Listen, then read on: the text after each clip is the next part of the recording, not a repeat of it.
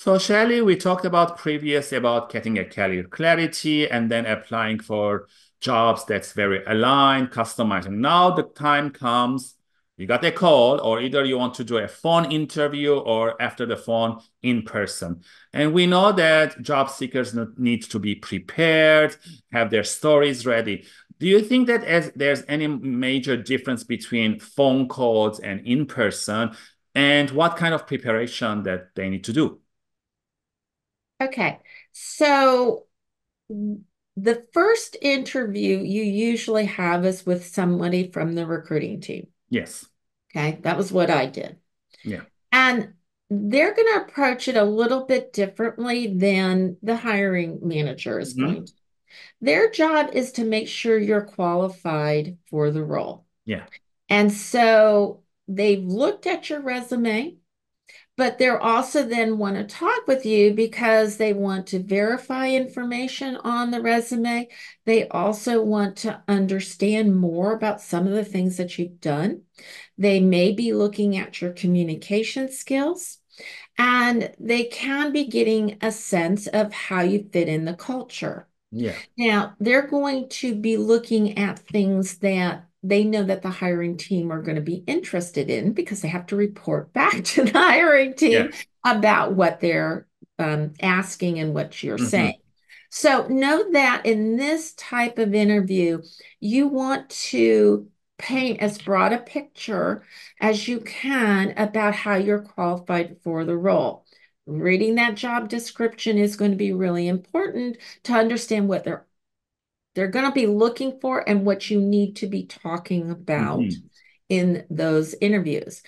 The other thing I would mention is that they only have so much time. Usually, the recruiter interviews are shorter Yeah. than the hiring manager interviews. You need to make sure your answers are complete, but they are succinct. You do not want to run on Mm. going into really great depth because that recruiter only has so much time. And Yeah. so they may not get to the questions that they need to have answered if you talk too much. Yeah. And is there a major difference between the first phone interview and in person? I know that in person it's more in depth, maybe with the hiring manager and more, they're going to ask more questions.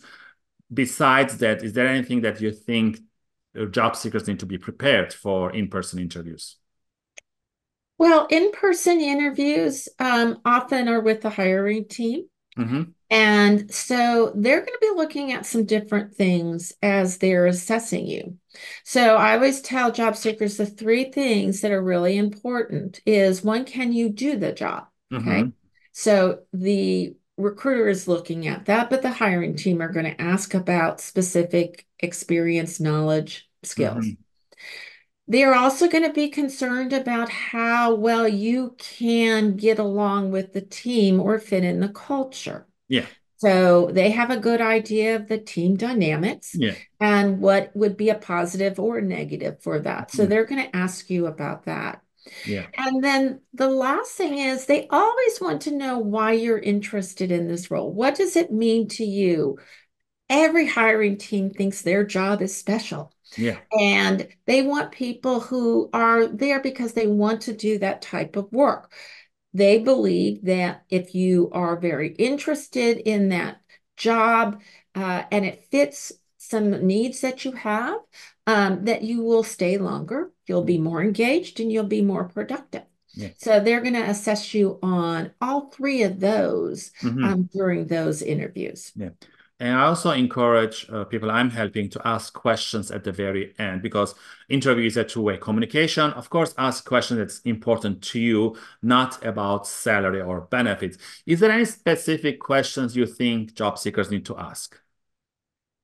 Now, I don't think that there are specific ones. I think they all should be relevant to your decision of Hmm. whether this is a good fitting role or not. Yeah. We talked a little bit about career clarity.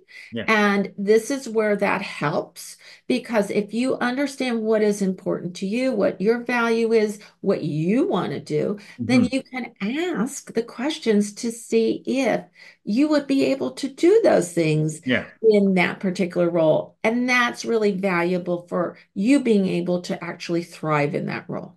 Those are great tips, Shelley. Thank you very much. Again, for the audience watching or listening, if you have any more tips, you can leave them below. So tune in next time for another great question with Shelley.